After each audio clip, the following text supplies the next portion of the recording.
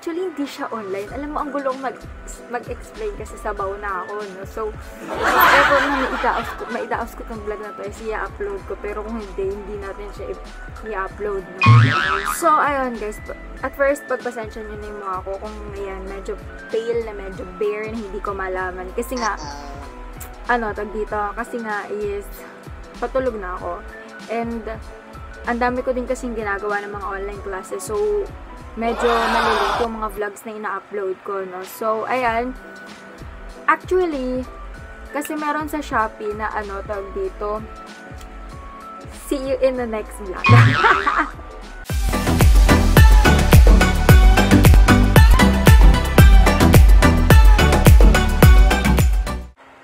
So, ayun guys. Ayun nga, i-explain ko na sa inyo, which is nababasa nyo naman na siya sa title. So, i-explain ko lang siya. And, maglalagay ako ng mga pictures somewhere dito sa mga sa mga screen na yan nakikita nyo. Kung bakit ko siya ginawa ng vlog or ng video para dito sa shop na to. Which is, I'm a victim too. Kaya ginawan ko siya. And hindi ko naman siya gagawin kung hindi naman ako victim, diba? Hindi naman tayo pa victim, you know what I'm saying? So, ayun, ginawan ko siya ng vlog kasi nga, madami naloloko yung shop na to, which is yung abubot_ph. So, ilalagay ko din siya dyan somewhere. And ilalagay ko siya sa description box below.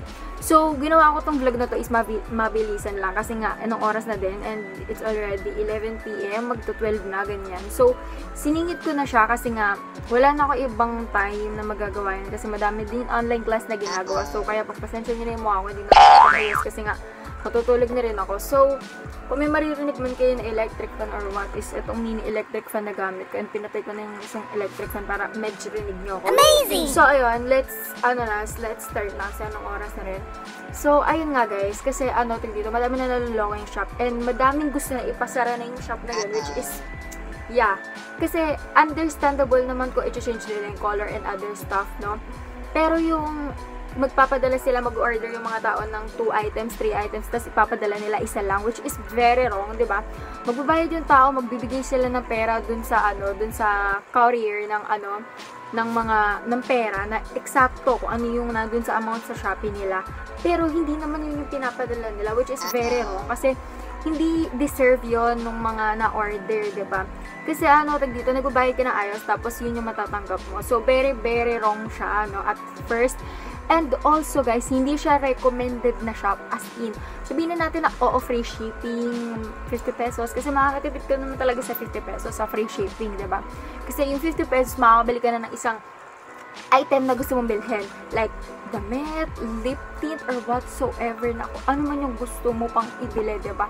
So, sayang din kasi siya. Sayang din talaga yung free shipping fee na nakukuha doon. Which is, oo, free shipping, pero yung quality ng item na binibigay nila is not good at all, as in. So, ako kasi, I'm a victim to, na bumili ako ng dress, ang pinadala nila sa akin is crop top na Netflix, which is i-insert ko dyan sa gilid. And papakita ko din yung dress na dapat ayun yung bibilhin ko, pero hindi ayun yung na-receive ko sa kanila. So, hindi pa ako makakagawa din pala guys ng haul, kasi nga, yung mga iba kong in-order sa Shopee and sa Lazada is hindi pa sila dumarating. So, mag-wait pa ako ng ilang weeks, ganyan. So, pero gagawin ko yung vlog na yun. Promise. Amazing! So, ayun nga, guys. Kasi, makikita nyo naman, ipapop ko naman dito yung mga pictures somewhere dyan na, tag dito, sobrang OMG. Kasi, hindi ko alam kung yung pinapadala ba nila is brand new. Kasi, sinabi din nila dun sa may description nila, which is, papakita ko din dyan, na brand new, ganyan. Pero hindi, kasi look nyo tong picture na to, which is, parang gamit na yung pinadala kay ate na short, diba? Which is very wrong. Na, madami din na tao na gusto na ipasara yung shop, which is, hindi sila makapagsalita dahil nga, tag dito, dahil nga wala silang kakayanan. Puro lang tayo ratings, puro lang tayo rate, ganyan, puro comment lang. Pero hindi nagagawa ng solusyon, which is, ginawa ko tong vlog na to para matulungan yung mga tao na gusto ipasara yung shop na yun, diba? Kasi I'm a victim too, victim din si Kayla, victim din yung ibang tao, diba? Hindi naman lahat victim, pero kawawa naman yung mga nabibiktima nitong shop na to, diba? Sayang din kasi yung pera, ganyan. You know what I'm saying? So, yun. 75 years later. So, ayun guys. And, hindi ko na alam kung ano yung sasabihin ko, no? Kasi, sabaw na po ako. And, anong oras na din kasi. It's already 11:54 p.m. Diba? Magto-12 na. 6 minutes na lang. And, all in all, yun lang yung masasabi ko na hindi recommended yung shop na abubot_ph. And, ilalagay ko na lang dyan somewhere habang nagsasalita ako yung mga reviews ng mga tao dun sa shop na yun. And super duper grabe. Kasi, syempre, anong tawag dito? We don't deserve that, diba? Nagbabayad tayo ng ayos, tapos ganun yung ipapadala sa atin, diba? Like, parang, wow. Diba? Yumayaman sila sa mga hindi dapat na bagay, no? And, yung mga iba naman na, dito, iba na nag-rate, ganyan, yung mga nag-comment, yung iba doon na message ko, and okay lang sa kanila, and support naman daw sila kung gagawa tayo ng gantong vlog, diba? At saka para aware na rin yung mga tao na bibili sa Shopee na hindi lahat ng shop sa Shopee is mapagkakatiwalaan.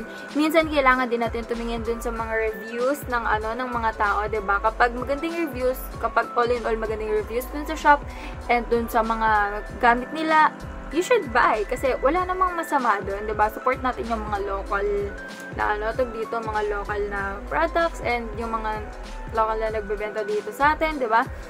Kasi ang kaso lang talaga, minsan abusado na talaga yung ibang tao na pag madami nang nabili sa kanila and sobrang kilala na ng shop nila is hindi na makatarungan yung ginagawa nila dun sa ibang tao, which is super duper no.